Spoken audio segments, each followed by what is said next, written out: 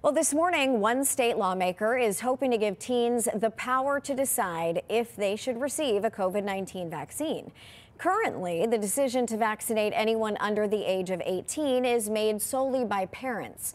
Fox 43's Chelsea Kerbler joins us live in Harrisburg now with details on this issue. And this is definitely a talker, Chelsea.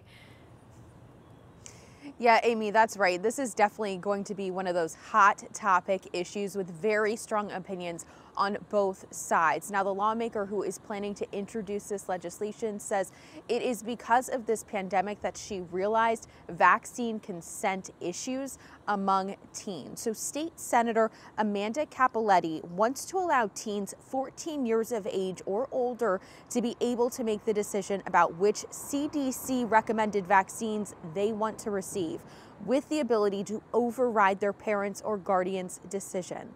Now, while this may sound like a more progressive idea, it's actually being done in more conservative states. Alaska and Idaho allow kids of any age to consent to all healthcare decisions. In Alabama, teens 14 and up can consent, and in Oregon and South Carolina, teens 16 and up can consent. Senator Cappelletti says she began looking into vaccine age of consent after a 17-year-old in her district was turned away at a vaccination site because they did not have their parents' consent.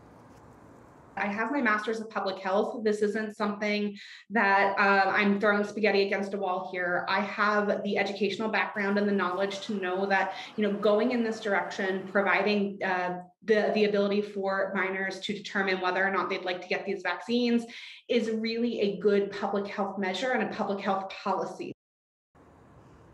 Pennsylvania law already allows teens 14 and over to consent to inpatient mental health treatment.